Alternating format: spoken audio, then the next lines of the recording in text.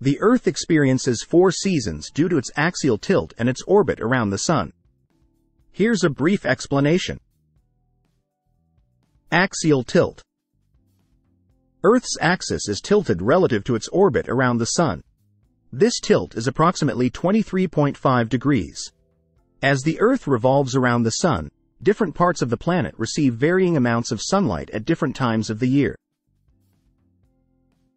Orbital motion. Earth's orbit around the Sun is elliptical, but the impact of this ellipticity on the seasons is relatively small compared to the axial tilt. The key factor in causing seasons is the tilt of the axis. Effect on sunlight. When a hemisphere is tilted toward the Sun, it receives more direct sunlight and experiences warmer temperatures. This period is known as summer. Conversely, when a hemisphere is tilted away from the Sun, it receives less direct sunlight and experiences cooler temperatures, leading to winter. Equinoxes. During 2 points in Earth's orbit, the axis is not tilted toward or away from the Sun. These points are called the vernal equinox, around March 20th, and the autumnal equinox, around September 22nd.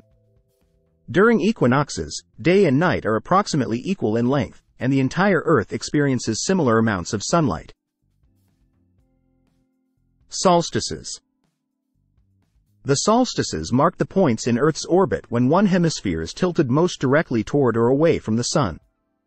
The summer solstice, around June 21st, occurs when the northern hemisphere is tilted most toward the Sun, leading to the longest day of the year in that hemisphere.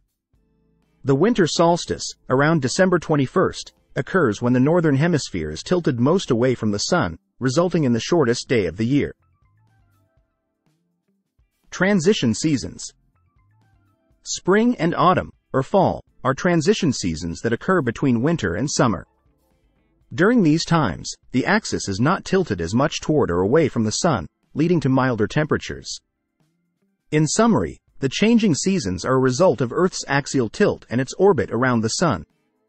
These factors lead to variations in the amount and intensity of sunlight received by different parts of the Earth throughout the year, resulting in the distinct seasons of spring, summer, fall, and winter.